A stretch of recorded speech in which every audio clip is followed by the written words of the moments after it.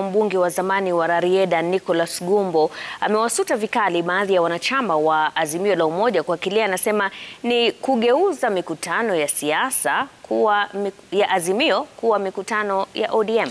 Gumbo anaeleza kuwa iwapo baadhi ya wanasiasa hao wakiongozwa na mbunge wa Suna Mashariki Junet Mohamed hawatazingatia matamshi yao, huenda wakafanya Raila Odinga kupoteza wafuasi katika kaunti za Nyanza ambako anaaminika kuwa na usemi mkubwa.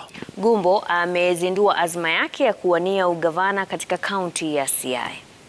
Singular aim of ensuring that Raila Amolo Odinga becomes the fifth president of the Republic of Kenya.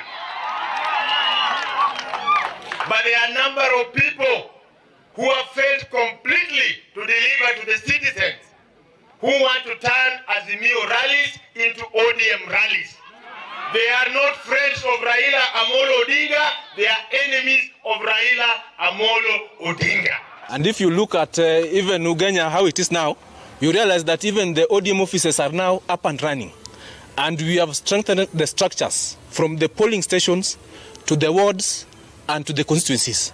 And I know when I win, we are going to make those structures more sustainable so that we don't make our party, so that during campaigns we are active, during a period which campaigns are not there, we are not active in Ugenya.